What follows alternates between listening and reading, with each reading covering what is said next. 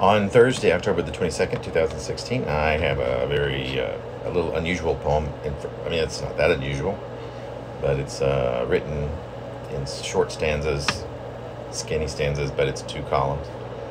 But it's pretty clear that it should be read first column and then second column, I think, if you look at it. It's number 2470, and it's called Nothing Hates Me Worse Than Nobody Does It Better. I can't stop scribbling on the itch.